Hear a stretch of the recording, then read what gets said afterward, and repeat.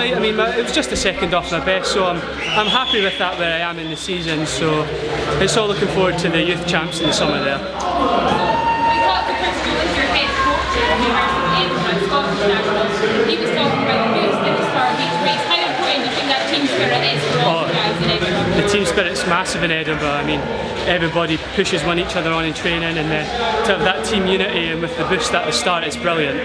Just focusing on just to hopefully improve on my best on my 2 swims in the 100 back and 200 free, hopefully. Perfect, thank you very much. Thank you.